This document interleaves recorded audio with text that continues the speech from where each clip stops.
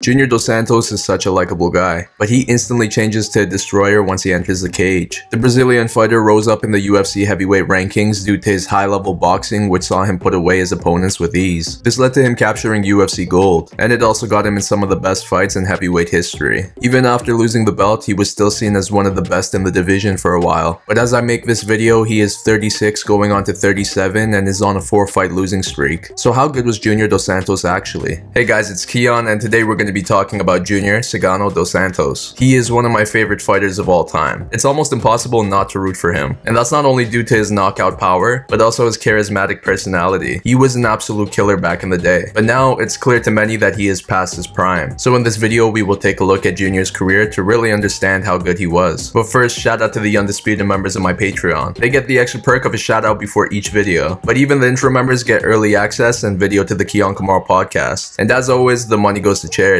Now let's get to it. Junior began his MMA career on July 16th, 2006 at the age of 22. His first opponent was Jilson Silva Santos, and after clinching up and securing a takedown, Junior secured another and followed that up with a soccer kick and a punch that knocked Jilson out. After this win, he fought Eduardo Maiorino. It took Junior 50 seconds to connect with a flurry of punches, secure a takedown, and finish the fight on top with a guillotine. 4.5 months later, he fought Edson Ramos. This was Junior's debut at light heavyweight. Edson spent most of this fight looking for the takedown, but that was easily denied by Junior, who picked him apart on the feet. This included a big right hand and a knee that dropped Edson. Junior followed up with ground and pound. When the two got back up, Edson's takedown attempt caused an accidental head clash. The doctor stopped the fight and Junior was awarded with the TKO win. His next fight was against Joaquim Ferreira. Junior opened up the fight by landing some hard shots. This forced Joaquim to shoot for a takedown, which he secured. But once Junior got back up, he continued to be the aggressor on the feet. Joaquim tried to bring the fight down again, but now his attempts were being denied. And after a big shot in the clinch from Junior, he went down and wanted no more. But the two fought again after Junior picked up another win. And although he reversed Joaquim following a takedown, Junior got caught in an armbar that forced him to tap, handing him his first pro loss. 6.5 months later, Junior returned to heavyweight and fought Junior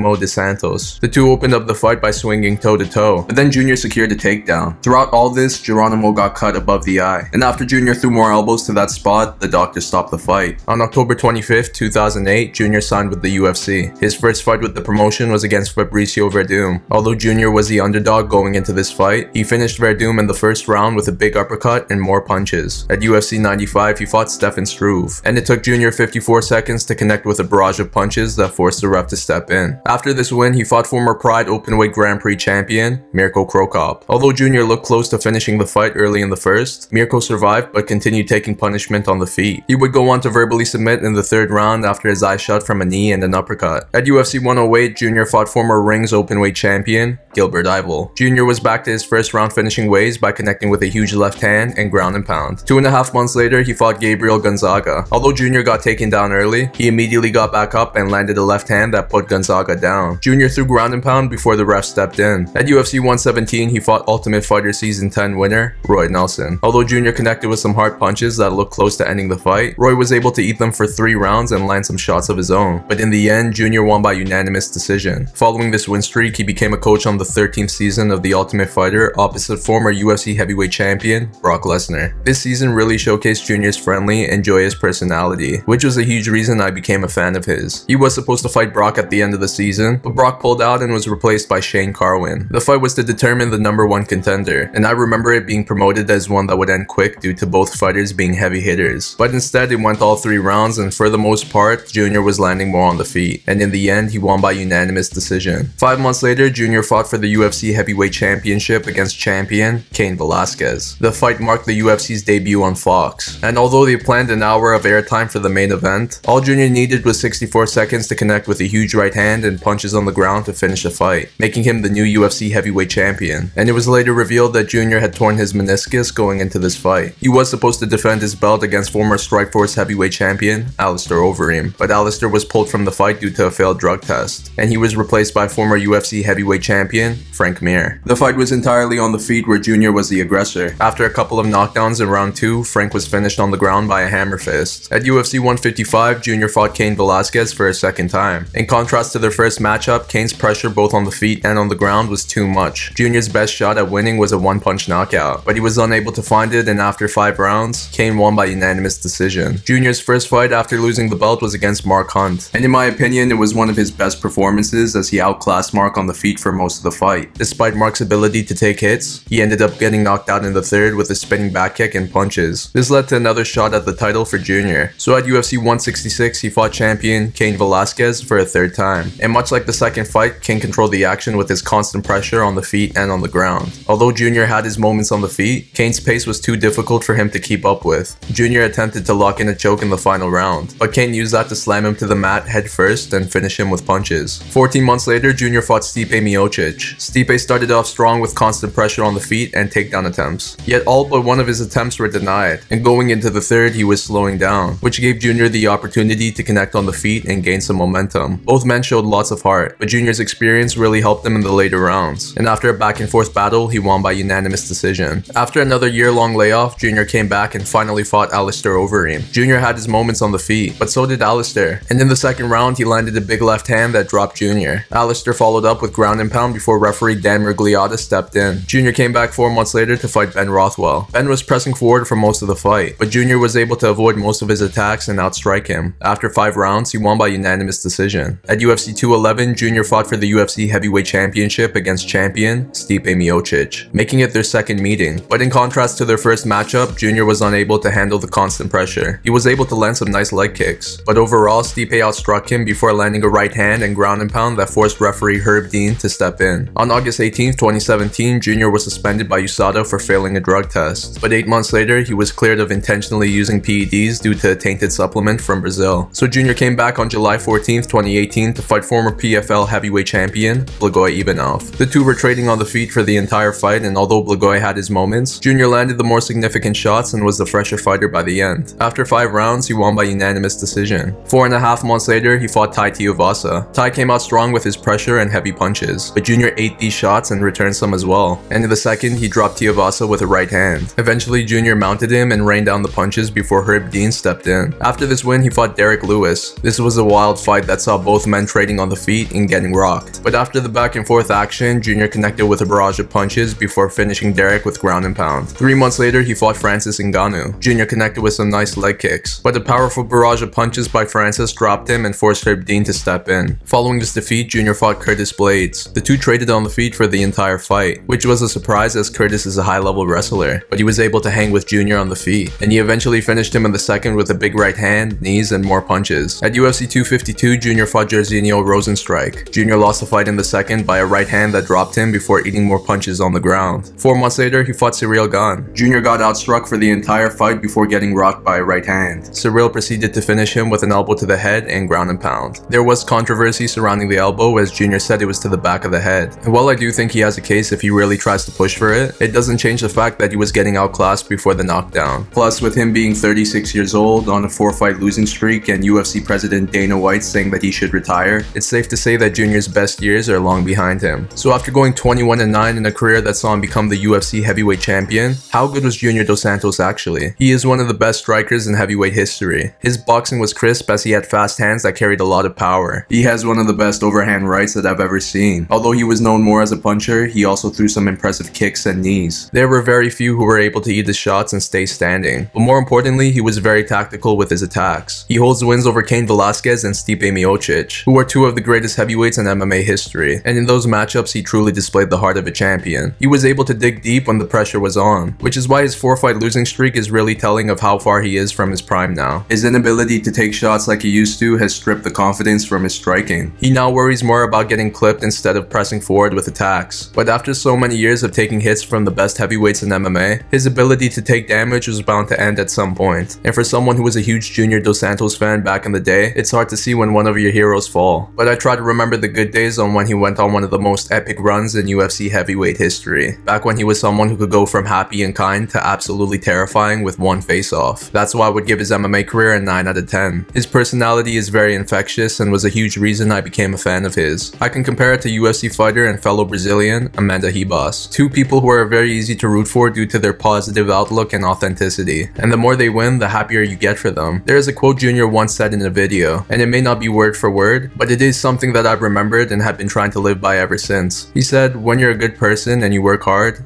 things happen." And Junior Dos Santos made things happen by doing just that. My name is Kiiyon and this is my take on Junior Cigano Dos Santos. Do you agree, disagree, or have something else to add?